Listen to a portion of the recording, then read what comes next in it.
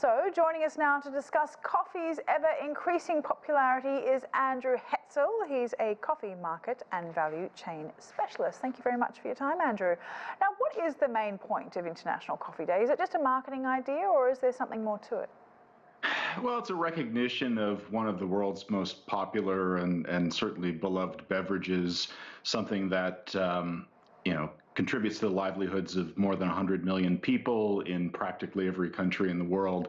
So it definitely deserves its own day for some recognition and a chance for celebration. Now, China's coffee culture is growing. Is this a new phenomena, do you think, or just a natural progression of globalization? Why are Chinese people drinking more coffee? It's probably a combination of the two. I think it's the availability of more disposable income. It's an element of globalization. It's also just a natural progression of beverage consumption. You see that many post-industrialized civilizations or countries, I should say, are increasingly moving towards coffee, even tea drinking nations like China, like India, and formerly like the UK. Now, Starbucks is opening its 6,000th store. Tim's China, the operator of Canadian coffee chain Tim Horton in China, is seeking to reach 2,750 coffee shops in China by 2026. Is the coffee industry mostly controlled by international markets in China? Well, it definitely is in the urban centers of Beijing and Shanghai. Once you get to the second and third tier cities, it's mostly smaller independent shops. In fact, you find that it's 90% smaller shops once you're outside of the major urbanized areas.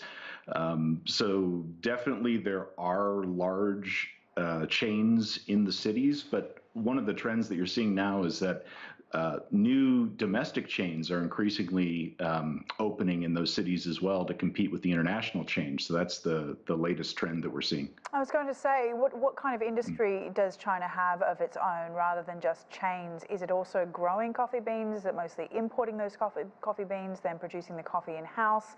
How is the industry evolving, and what is it doing to China's economy? Yeah, it's a combination of all those things. I don't have employment figures on it, but I imagine it's becoming a much, much larger employer by the day. You've got, of course, the hospitality and retail sector. You've got the importing and roasting and distribution. And also there's a fair amount of coffee that's grown in Yunnan and Hainan areas that is consumed both domestically as well as exported as a cash crop. So it's becoming an increasingly significant component of the economy. I mean, when you think about China and much of Asia, really, you think about a very strong tea culture, the presence of tea throughout the daily lives of Chinese people, I imagine. Do you ever imagine a world in China where coffee might actually take over that traditional culture of tea drinking?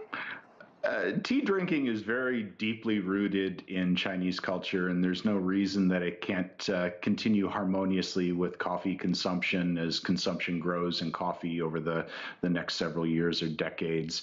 I don't see, it's dangerous to say never, but I don't see tea consumption ever going away eventually in China.